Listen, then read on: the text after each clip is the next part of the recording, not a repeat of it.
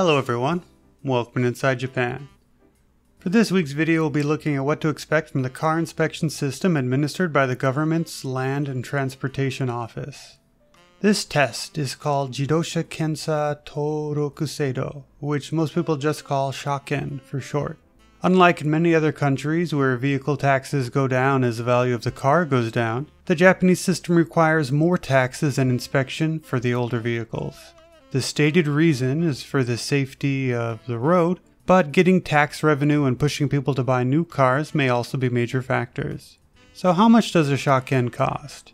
There's not one simple answer, as one of the variables is based on the size of the car, but most people expect to pay at least $1,000.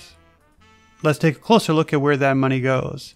The car inspection itself includes a fee for handling the paperwork for about $5, as well as the fee for the inspection, which is about $17. The largest chunk is for a compulsory insurance, which is about $250, and last is a weight tax, which can range from $50 to $800. So cars with a yellow plate will have to pay around $300 total, while a luxury sedan might be close to $1,000. If you take your car to a dealer, they'll check the car and make recommendations on possible repairs. The expense of any repairs would be on top of the inspection fees we've already discussed.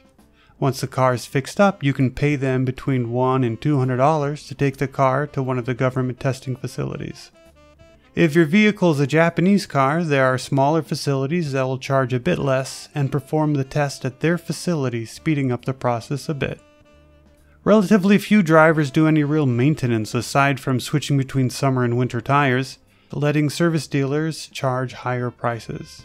If you are mechanically minded and your Japanese skills are up to the task, you can take the car through the testing yourself and just pay the actual inspection fees.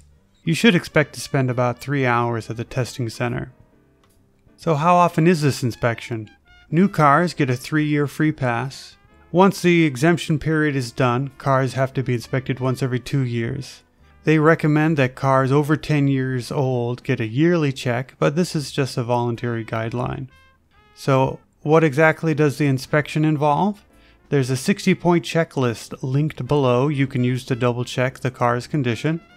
They begin by checking for illegal exterior modifications, such as any parts extending wider than the body of the car. Next, they'll make sure that the turn indicators and windshield wipers work. Pulling into the test center, the speedometer and brakes will be tested when you drive on the dynamometer. After that, the color, temperature, and alignment of the headlights is checked. And finally, the emissions, wheel alignment, and undercarriage are checked as well. Most cars should be able to pass fairly easily, assuming that you can meet these bare minimums and your undercarriage isn't covered in rust. If you'd like to see more videos like this in the future, please make sure to like and subscribe. If this video does well, I might be willing to walk through the paperwork and testing process in even greater detail. And as always, thanks for watching.